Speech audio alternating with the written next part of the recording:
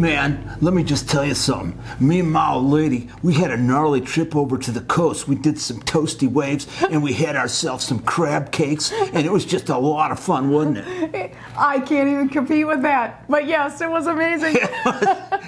I don't know what happened. You go to California, and all of a sudden, it's like going to Canada, and all of a sudden you come home, and hey, how about that, eh? But go to California, and everything's gnarly, man. I mean, that's just the way it is, you know? And I never touched a toasty wave in my life.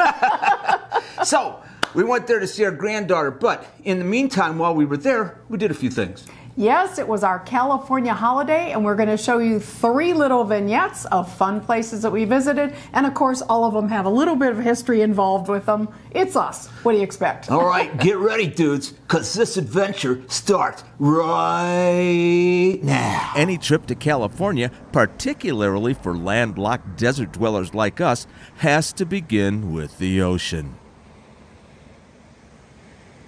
Well, hello, we are at Point Mugu on the Pacific Ocean. It's been forever since Dale and I were here. I love it here. He loves it here. Our hearts beat faster being at the ocean.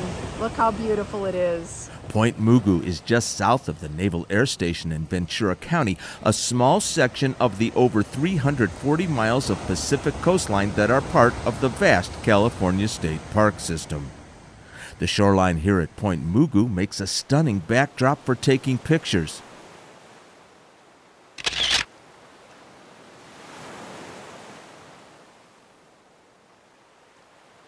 Not to mention our endless fascination with the waves and the seabirds in flight.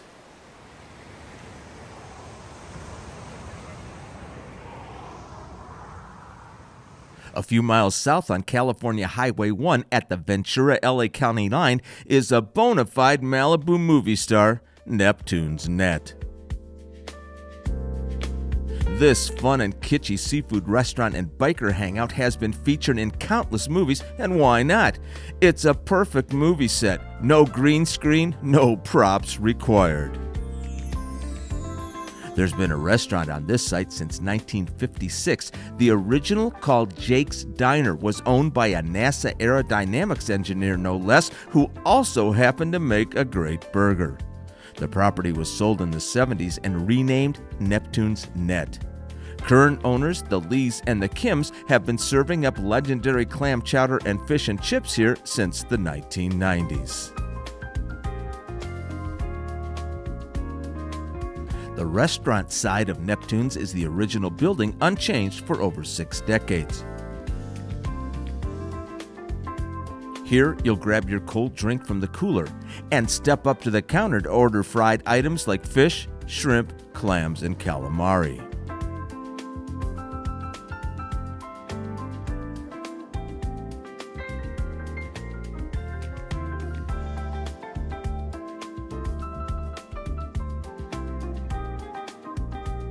The seafood side was added later and offers fresh live seafood.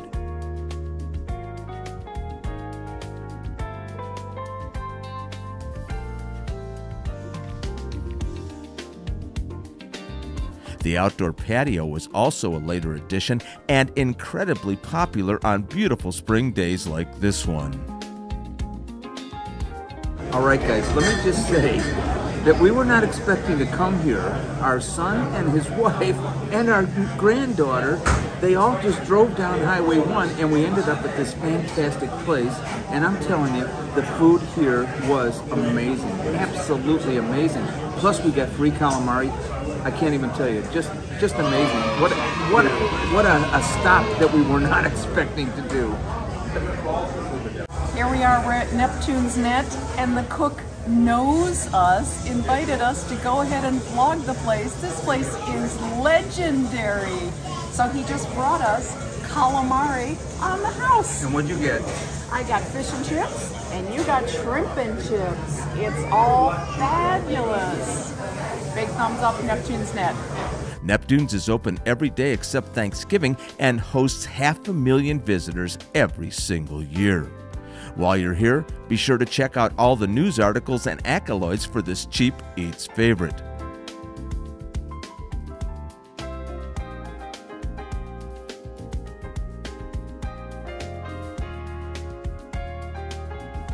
take home a souvenir menu, or pick up some amazing merch.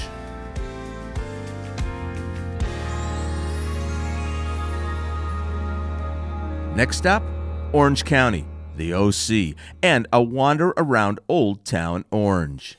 This is the largest nationally registered historic district in all of California and a popular setting for the Hollywood folks to do location filming.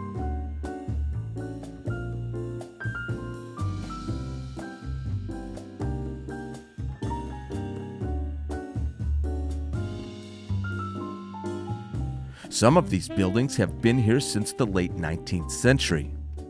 The oldest part of Chapman Avenue is this building circa 1888. Today, it's the Earth Cafe, but at the start, it was a single-story storefront. The second floor was added in 1912 and was a boarding house.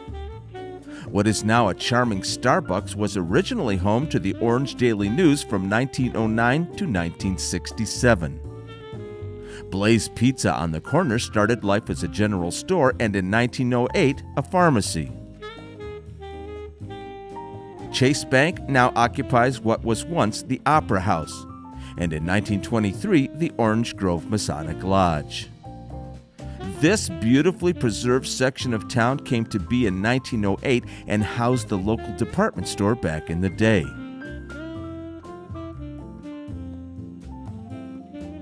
The building that is now the Antique Station was built in 1949 and was the Alpha Beta Market, a product of the post-war population boom. The Orange County Fruit Exchange was built in 1922 and was the headquarters for the local citrus industry until the late 20th century. The Sunkist Building, you gotta love it. Plaza Park is the heart of the Orange Circle and the city's oldest public space. This elliptical park, situated in a roundabout, was designed in 1886 and has maintained its original design to present day, complete with a thriving orange tree.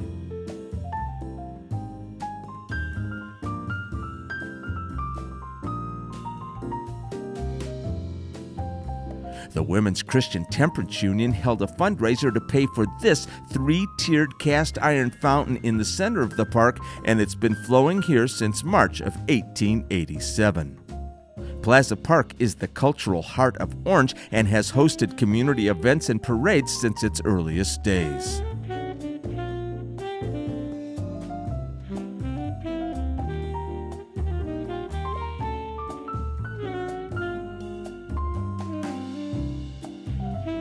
Here on the corner of Glassell Street and Almond Avenue is Kimmy's Coffee Cup, one of 5 locations across SoCal. Kimmy is a survivor of 5 open heart surgeries who opened her first restaurant in 2001 and has fulfilled her dream of spreading love and happiness to everyone that enters. We were celebrating our friend Rachel's birthday and had a terrific old-timey breakfast surrounded by these beautiful murals.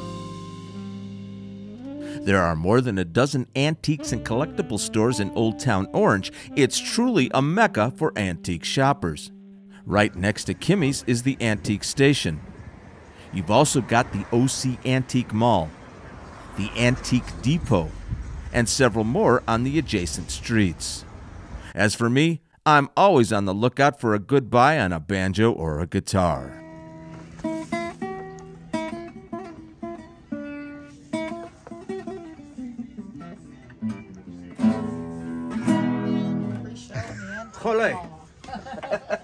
Hey folks, we are in Orange County. We're actually at the Orange County Circle, and one of my favorite YouTubers of all times, Justin Scard, his name on YouTube is Randomland, has his own booth, and here we are checking it out. Let's see what we can get. I mean, look at this, t-shirts, stuff he makes. Look at this. I think he makes these things. Right? I think he does. He does woodworking, yeah. He makes this stuff. But he's got antique stuff. Pins, hats. Pins, Disney stuff. I mean, this is really cool. Oh, even his logo. Very own logo on his hat. So this is a great thing. I'm very happy about this. I really like this a lot. Antique Station, like many antique stores, is set up as a consignment shop with booths stocked by the sellers. Let me just say, it was a real thrill to visit his shop and make a purchase. We round out our 3-for tour at yet another historic California destination, Knott's Berry Farm, where we got to experience the Boysenberry Festival just days before it ended this year's run. Hello and welcome to Knott's Berry Farm Boysenberry Festival. The extravagant displays just inside the entry booths are always decorated for the season and always over the top. This one is celebrating spring with flowers spilling out of vintage barrels and tins, and of course, supersized boysenberries, the reason for it all.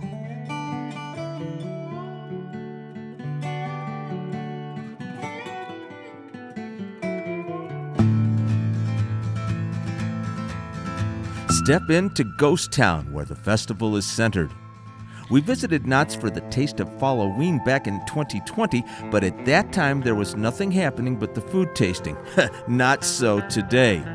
Everything is going full blast, and on a Monday afternoon, this place is jammed.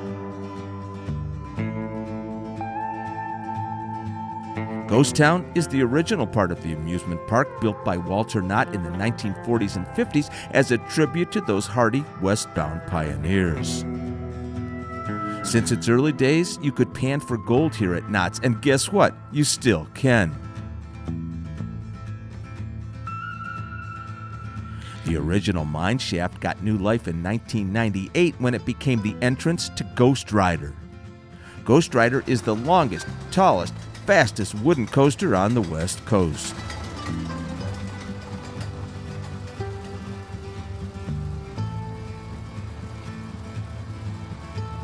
The Calico Mine Ride debuted at Knott's in 1960 and still packs them in, meandering through man-made rock formations and steaming pools of water. In fact, if you're more into that slower pace, stop and say hello to the horses in the barn. Or pay your respects to the inhabitants of Boot Hill. We just have to say we love all the Old West touches and signage, much of it very historically accurate. The Bottle House circa 1944 is similar to those in real ghost towns, Calico and Riiight.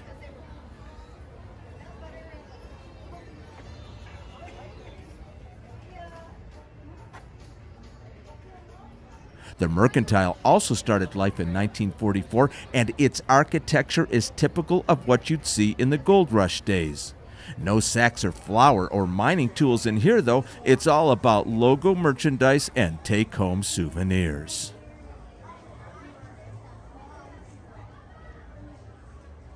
From our research, it appears the first official Boysenberry Festival highlighting that little berry that started it all was in 2014. For anyone who may not know the famous story, Walter Knott was a berry farmer here in Buena Park, and back in the 1930s he partnered with a fellow from Anaheim, Rudolph Boysen, to cultivate a new berry. The boysenberry is a cross between raspberries, blackberries, and loganberries, and delicious in a pie. Just ask Durango Dale. By the way, if you want to try growing them yourself, you can buy a plant to take home. Or, if you aren't the green thumb type, settle for a limited edition t-shirt.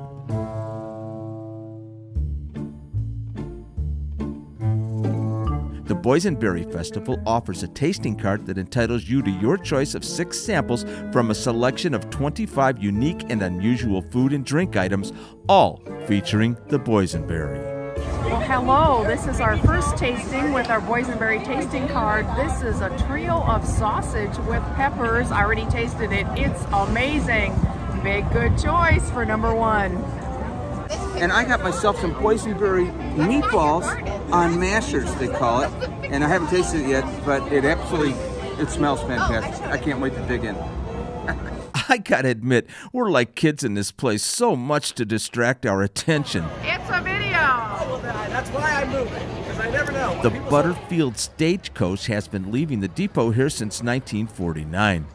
Not only did we catch it leaving, we also saw it cross on a trestle over our heads and from the windows of the train. And speaking of trains, just across the plaza from the stage depot and around the bend from the picnic area, I think I hear the train whistle.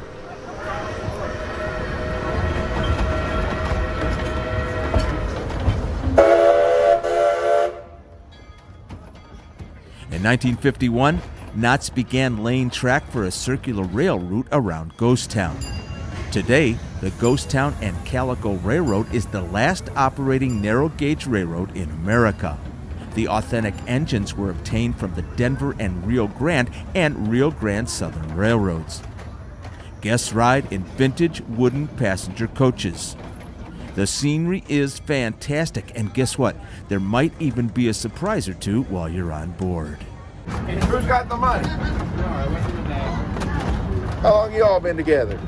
Way too long. 41 years. I'm sorry? 41 years. Oh, no, I heard you. 41 years is way too long. You need to move on, change it up a little bit, you know? A huge part of the Boysenberry Festival is the lineup of local crafters who set up shop all throughout Ghost Town. The sheer variety of goods for sale is staggering, from clothing to ribbons to food products to tea and so many beautiful handmade items. Now let me tell you, these are some very talented folks.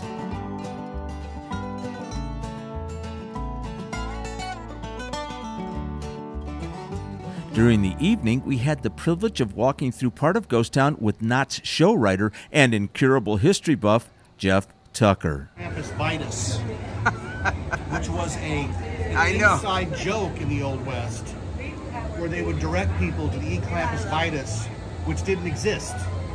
Right. So it was like snipe hunting. Right. And then eventually it did exist, and this is a tribute to the Eclampus Vitus Club here. It's very cool. But it's made to look destroyed. It does. Yeah, it's really great. This building was originally the Downey, California post office, moved here by Walter Knott as Ghost Town was coming together. In this window is a peek in at Dr. Walker, the town dentist.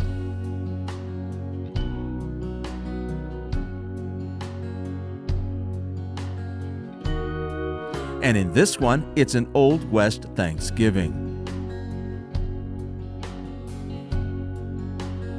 Now, this outhouse looks way too much like the real thing. My family up in Canada used a two-seater like this up until the 1960s, and that's a true story. The Western Trails Museum has a great story. Back in 1936, mining engineer and lifelong collector Marion Spear opened a museum next to his home in Huntington Beach to house what was at the time the largest private collection of Old West and Native American artifacts in existence. 20 years later, he donated everything, 30,000 carefully cataloged items to Walter Knott, who promised to house it in a museum in Ghost Town. Mr. Spear acted as curator until 1969 when he retired at age 84. The Western Trails Museum is a treasure trove of history. This mother-of-pearl train was made in 1916 for the president of the Rock Island Railroad to hang in his office. This contraption is a multiphone, what is considered the first jukebox circa 1907. It played Edison's circular recordings chosen by the customer, of course, for a price. There's a barbed wire collection, a gun collection, scale models, photos, and cool things you never heard of like cigarette cards. These were included in packages of cigarettes between 1875 and 1940 to stiffen the packaging and encourage collecting of sets. Very, very cool museum, and honestly, well worth your time.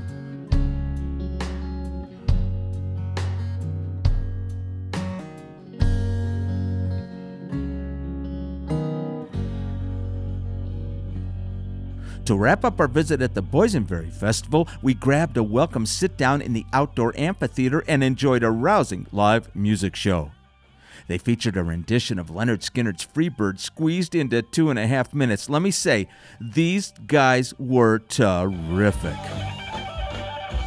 Freebird in 2.5 minutes. If it wasn't for the copyright thing, we would have let you listen to it because those guys were amazing. That was one amazing band. I'm telling you, they were so talented. Not only did they do Freebird, they did country western. They did jokes. They were having a great time. Amazing, amazing trip that we had there to Knott's Berry Farm. It was a great way to end it too, right there in the amphitheater. Yeah. So, what did you think about California? It was kind of gnarly, wasn't it? It was. We actually laughed after that. Now I'm embarrassed that and if I'm saying this, you'll know that I kept it in. The best part of the California trip, of course, was seeing our granddaughter, but of course our son and his wife too. You know, yeah, them too. Put them in. But the best part was seeing our granddaughter. She's just amazing, and we had a great time with her. So we spent most of our time with her, but we did manage to stick this stuff in, didn't we? We did, and we have to give a shout out to both our son and daughter-in-law and our friends, the Tuckers, for chauffeuring us around and showing us some of these awesome places in SoCal. Yeah, we never would have gone to Neptune's Net if it wasn't for Scott and Kristen. And of course, in Knott's, Jeff works for Knott's, and we got in Knott's for free. And the Orange Circle was the Tuckers' idea as well. So it was, big shout out to all those guys. And also, I think we're going to go back to Knott's. We've been talking about this for 2 years, and Jeff is going to give us a complete tour. And I'll tell you what, all I'm going to do is slap a microphone on him and just follow him around and take pictures of what he does, because this man is just full of information. Been there 30 years, so he's going to give us one heck of a tour one of these days soon. All right, I hope you enjoyed that one. If you're not subscribed, please subscribe. Don't forget to hit that notification button. Anything else, Paula? Oh, stay tuned. We have all kinds of exclusive Palms footage for you. We can't wait to share it with you. Don't go far away, and make sure those notifications are on. Absolutely. I hope you had a good time. We'll see you next time. Bye-bye, everybody. Bye, everyone.